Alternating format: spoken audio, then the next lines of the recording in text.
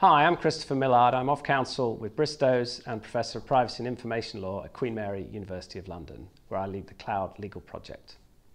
I'm going to talk for a few minutes about cloud computing contracts. Quite often, when I tell people that I'm working on cloud computing law, they say to me, well, there's nothing really new about cloud computing.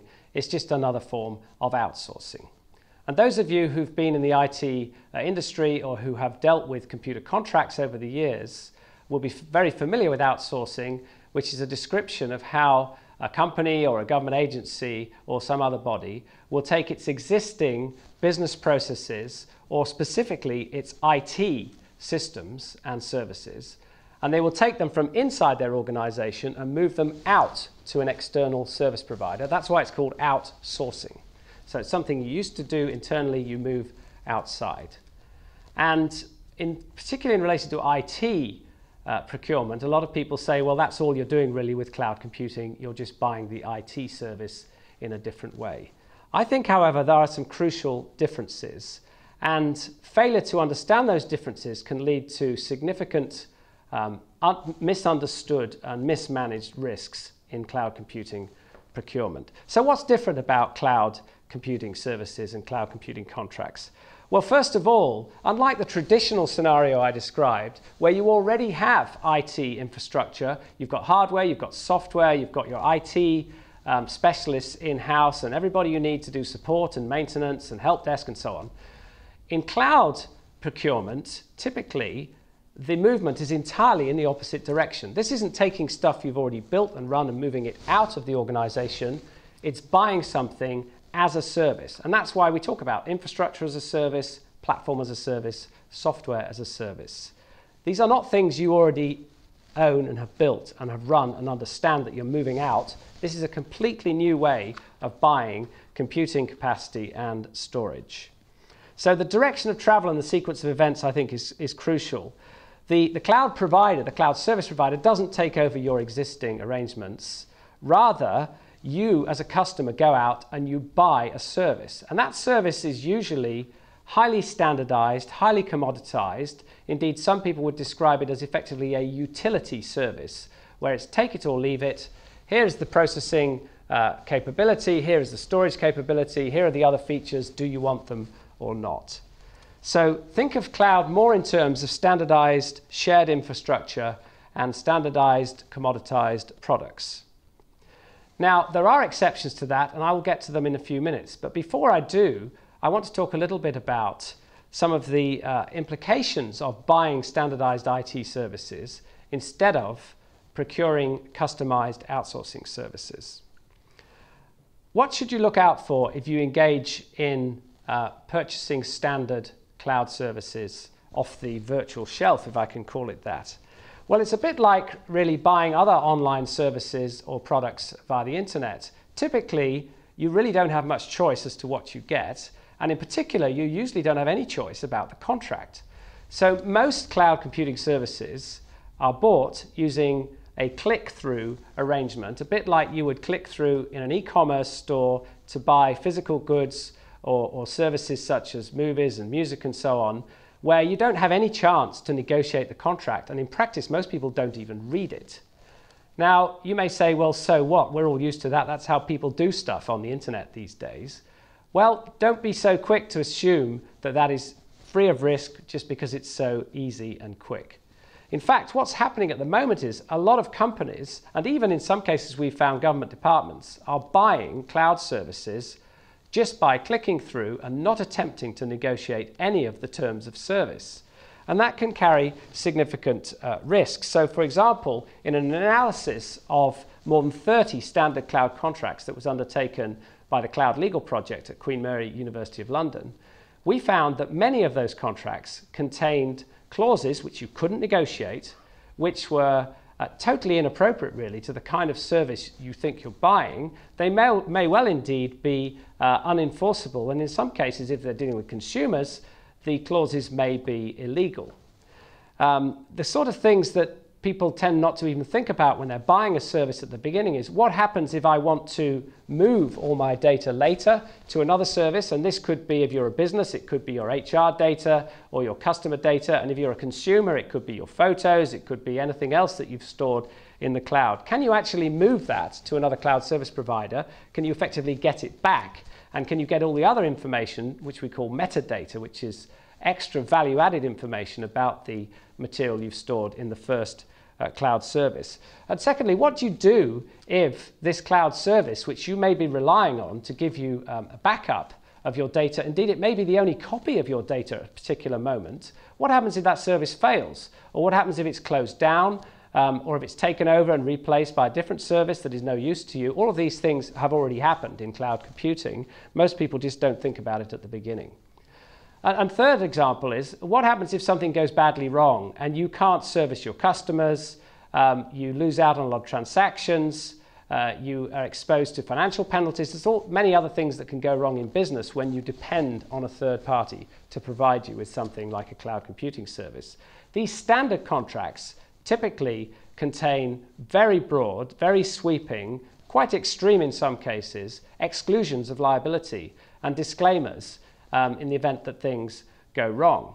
And we found by talking to customers, by analysing these contracts, and by talking to service providers, that in many cases, even large organisations, very sophisticated purchasers of computing services, find that many of their employees, often without telling the IT department or anybody else involved in managing computing resources, many individuals are using corporate credit cards or even their own credit cards, going out and buying cloud computing, processing power and storage for business purposes, starting maybe very small scale, doing pilot projects, but quite rapidly scaling up. We had some cases where cloud providers said that they had pointed out to what are now some of their larger customers that they were already using thousands of accounts. It's just that none of them had gone through any kind of central procurement process. So this is really happening out there in the market. So I want to move on now to the second type of contract. I've talked about standard contracts that you can't negotiate and that many people don't even read, but which may still be important in terms of management of legal and other risks. What about, though, negotiating cloud contracts? Let's say you are a large company, a large business, or you're maybe a government department or other government agency, and you want to spend a lot of money, and you want to do stuff which is actually high risk, high visibility. It may be mission critical, really, for you as an organization. Can you negotiate a better deal with a cloud service provider?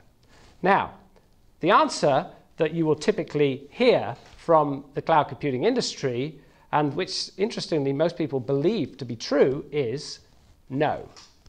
Sorry, it's take it or leave it.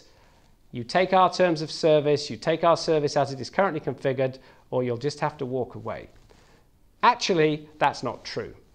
And we have proved that, again, by doing empirical research, and we found that there are many cases where cloud computing service providers are prepared to depart from their standard offers and their standard terms of service. Effectively, they're prepared to go off-piste and do a special deal.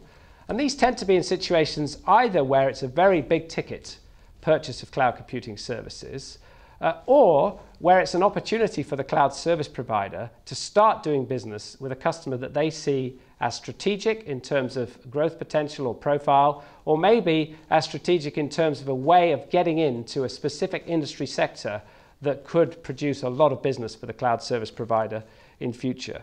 So actually, cloud computing contracts can be negotiated, and they are negotiated increasingly, but only in certain circumstances where it's really worth the time and the effort and the expense for the service provider to do a special deal.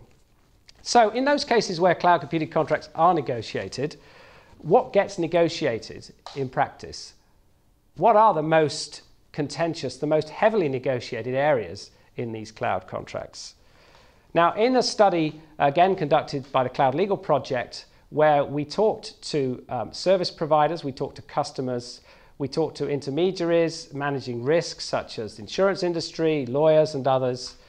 We tried to find out, by talking to a lot of people and by also analysing a lot of other sources, what are the most controversial areas that are negotiated in cloud computing contracts. And here they are. Here are the top 6 at any rate.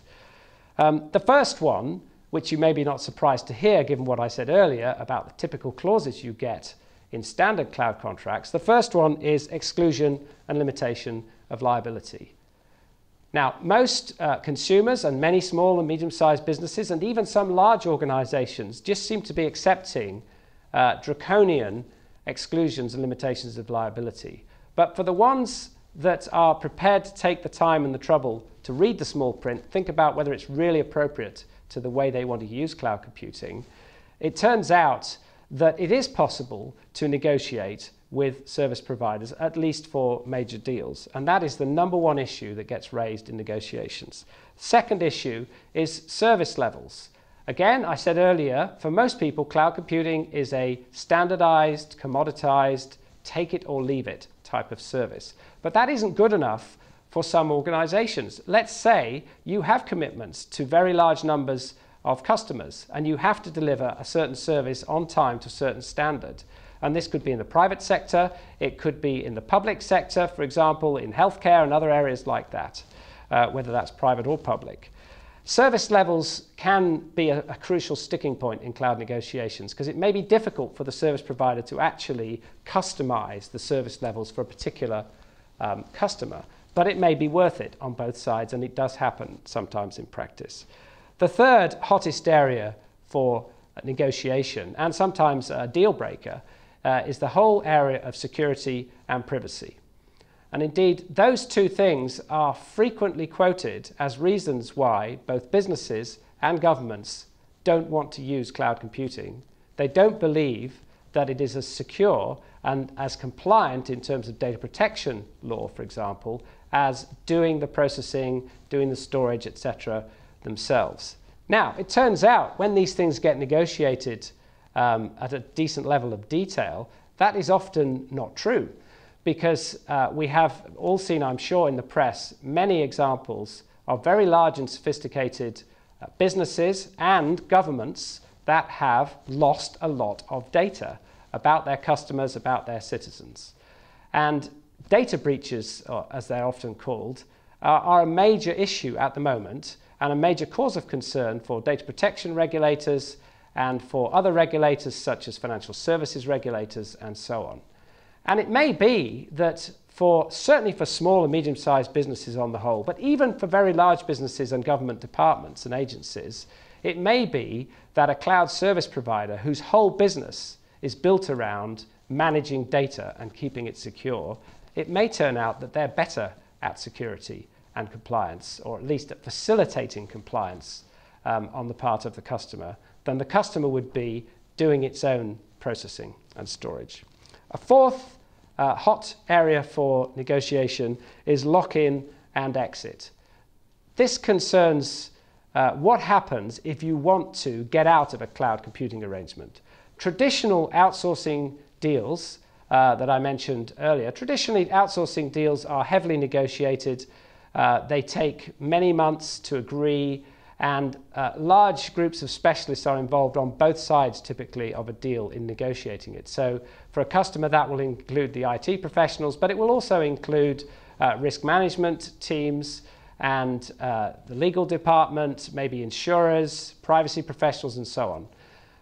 These deals often last for a long time. They're often for 5 to 7 years and have then very complicated clauses built into them and schedules that deal with things like change control. Can you change the outsourcing deal while it's running live? But they also deal with issues to do with exit. What happens on termination? Can we get the know-how back? Can we get the metadata back? Can we get all our information back in a form that we can use it ourselves or transfer to another service provider? These are big concerns as well in terms of cloud computing contracts. And standard terms of service for cloud computing often are not terribly helpful to the customer in terms of what happens at the end. Maybe it's one of those happy things where people think they're going to be friends for life and so on, but unfortunately IT deals quite often go wrong, or quite often people want to move to another provider for different services or for better prices or whatever. So lock-in and exit is important. The fifth topic is that standard cloud contracts usually give the service provider significant discretion in changing the service and doing it usually without the consent of the customer. Now, in some ways, that's understandable. If you are a world-class, world-scale cloud computing infrastructure provider and you have many millions of customers, you can hardly go out and consult with them all individually before you make technical changes to your service. However, for large customers, as I said earlier, perhaps doing mission-critical things in the cloud, it isn't good enough just to be told, or maybe just to find out without being told, that some technical features or some service levels or something else that's important to you has been changed in the cloud service and you didn't know about it, you didn't get a chance to object. So in some of these negotiated deals, the providers agree that at the very least they will give customers notice. They will warn them if they're going to make changes. There may then be an opportunity to have some kind of a dialogue about the implications of that, and an opportunity, if it really can't be resolved, for the customer to leave the contract early. And the sixth area that gets heavily negotiated in practice concerns ownership and use of data in the cloud. I'm not talking here about privacy and data protection, I'm talking more about intellectual property rights. Who actually owns the data in cloud ecosystems that are being used for a particular customer at a particular time, and in particular, who owns the metadata, the value-added data about data that is generated when you use a cloud service. And traditionally, standard form cloud contracts are not always clear about that. There is a popular fear in the market, which we found to be wrong, which is some people say, oh, if you put your data in the cloud, whether it's your proprietary know-how or your photos or your music or whatever, then the cloud service provider will put in their contract that they will then own your data. That actually is not the case, and we have not found that in the analysis we've done of contracts. However, there is uncertainty and often a lack of clarity about the other types of data that are generated when you're using a cloud computing service, and that is an area that also gets negotiated. Thanks very much for listening.